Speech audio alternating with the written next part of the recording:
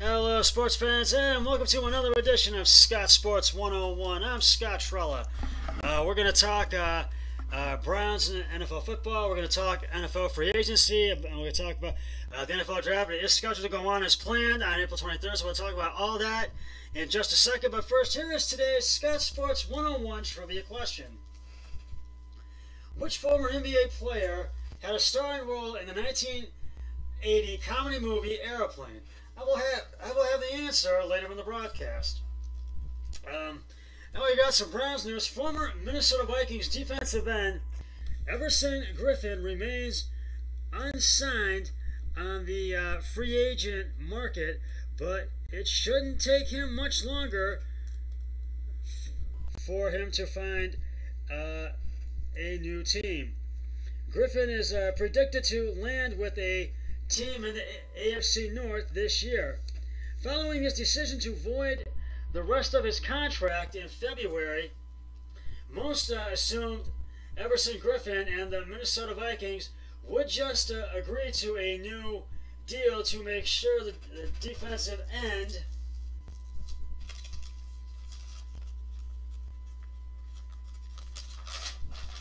returned to the team for the 2020 season.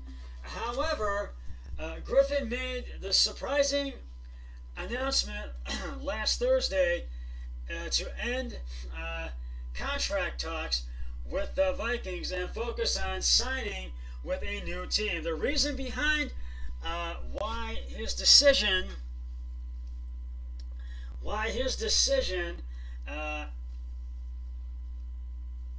to move on from Minnesota is still unknown, but it's going to be odd to see the defensive end not suit up in purple and gold for next season. As far as what teams could be interested in signing Griffen this year, there are a few that he has connections to who have considered the pass rusher as a potential addition to their roster. There is one NFL team in particular, though, that makes a lot of sense for Griffen to sign with this offseason. Now, NFL.com's Nick Shook recently predicted where some of the remaining free agents, might land this year. And for Griffen, he has the former Vikings defensive end signing with the Cleveland Browns. And he's one of the Browns are one of the four teams that are interested in signing him. The connection between Griffen and new Browns coach Kevin Stefanski is the obvious explanation why he could head to Ohio in 2020, but signing with Cleveland could reunite Griffen with current Browns defensive tackle Sheldon Richardson, I couldn't get that, who spent 2018 with Minnesota. The deal breaker for this scenario might be how much playing time Cleveland can offer Griffen for 2020. The Browns already have two starting defensive ends in Myles Garrett and Oliver Vernon, but there is a possibility that they might release Vernon, since it would free up an extra $15.5 million. If this happens, Griffen might be more interested in signing with Cleveland if the Browns decide to keep Vernon.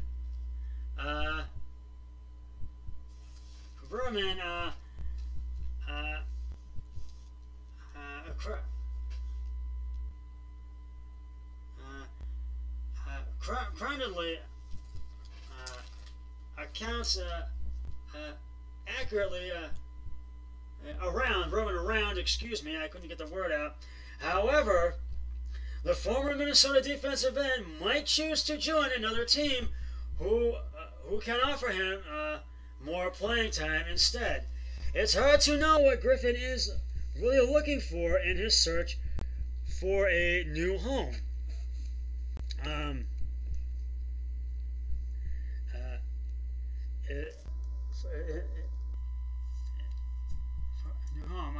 This off season, does he want to cash in. Does he want a starting role? Does he want to play for a Super Bowl contender? Knowing the answer to any of these questions would make it much easier to determine where Griffin might end up this year. Now, there are 3 other teams that could possibly sign Griffin could possibly sign with besides the Cleveland Browns. And those 3 teams, and I'll tell you who they are. Those 3 teams are the Buffalo Bills, the Seattle Seahawks, and or the Dallas Cowboys. Now, those are 3 that could be possibly interest for Everson Griffin as well. And now, what if the Cowboys? What if they don't sign Prescott? Don't re-sign him? Will they still be interested in Griffin? We'll have to wait and see. There are a number of reasons to understand why Griffin could end up in Cleveland, but there are also plenty of factors that might prevent him from suiting up for the Browns next season. All we know is Griffin won't be playing for the Vikings in 2020, something that many Minnesota fans are struggling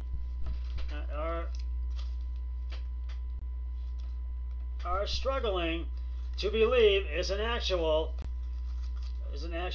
reality. Reality, yes, that's what it is. I forgot to put that in. Reality, and that is absolutely true. And we will see we'll find out. We'll have to wait and see what happens. I will keep you updated on this story. Now, getting to some NFL free agency news.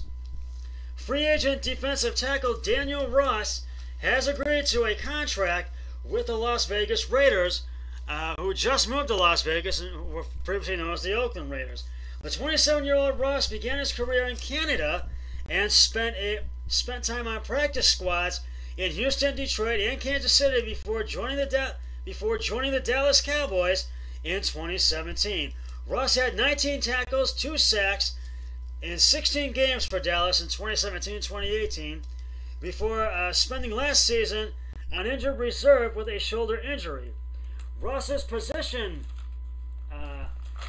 coach in Dallas, Rod Marinelli, is now on the Raiders staff. Ross was arrested on charges of possession of marijuana and unlawful of carrying a weapon last November in Texas. And so we'll see what the Raiders how he does with the Raiders this season and in training camp as well. We'll get to some NFL draft news in just a moment, but right now it is time to reveal the answer to today's Scott Sports 101 trivia question. Which former NBA player had a starring role in the 1980 comedy Airplane? And if you said Lakers great Kareem Abdul-Jabbar, you are correct. Kareem Abdul-Jabbar's exclusive acting resume also features him battling Bruce Lee in Game of Death, an incomplete 1972 action film. I'll have another trivia question on my next podcast, so stay tuned for that. Now that we got some NFL draft news, and I told you I would update it for you because I told you they were thinking of pushing back the date of the NFL draft. We weren't sure if it was going to happen, but today NFL Commissioner Roger Goodell sent out a memo to all 32 teams on Thursday evening announcing that the 2020 NFL draft will go on as scheduled beginning on April 23rd and run through April 25th. This comes after Goodell met with the CEC, and the committee was unanimous and unequivocal that things should process and proceed as planned. He also discussed this matter with many other owners, club executives, and coaches, and there was said to be widespread support from the unanimous conclusion from the CEC. Everyone recognizes that the public health conditions are highly uncertain, and there is no assurance that we can select a different date and be confident that conditions will be significantly more favorable than they are today. Goodell's memo reads,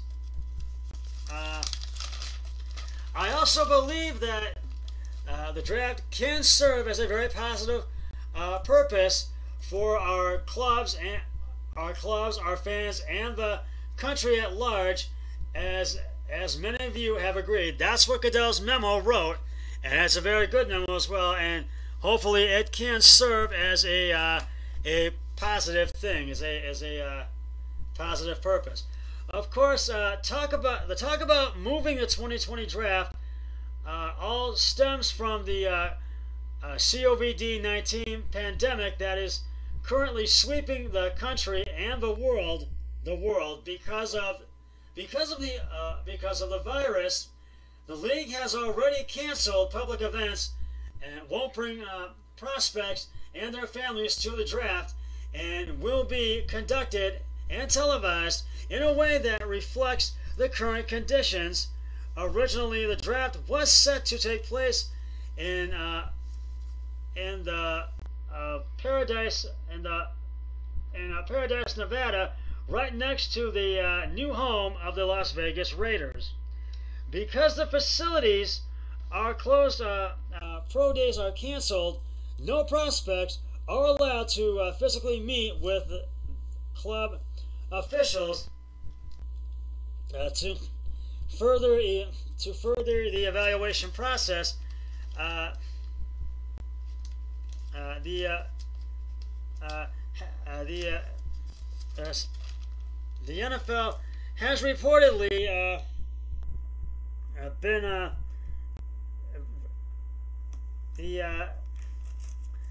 the NFL has reportedly been a push. There has been reportedly been a push by general managers to push the draft back to give teams more time to prepare. This memo puts that request to bed, but the league does recognize the hurdles. Our staff certainly mindful of the operational issues this presents, and our priority is putting in place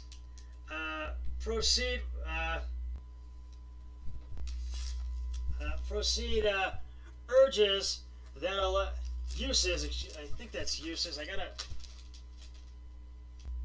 urges that allow all clubs to operate on a level playing field, so that the draft is conducted in a way that is competitively fair to all clubs. Goodell wrote, all clubs should now be doing the necessary planning to conduct the draft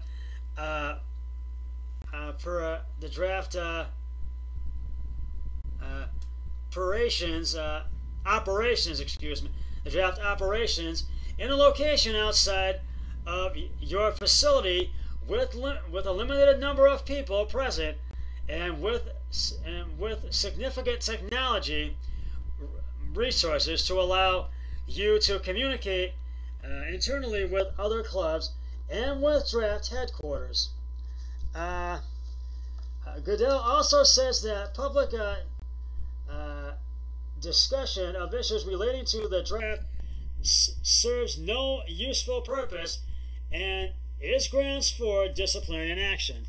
And this is I am glad, because, and I think everybody's glad that the draft is going to go on as scheduled when it's supposed to be, and my friend Matt Murphy will be joining me, and I'll be live at his house on April 23rd. Well, that's just about going to wrap it up for this edition of Scott Sports 101, and I'm glad the NFL draft is going to go on as scheduled. And so I'll have another podcast on over the weekend on Saturday and Sunday. Until then, always remember, be a team player each and every day, in every way possible. So long, everybody. 3, 2, 1. I'm done.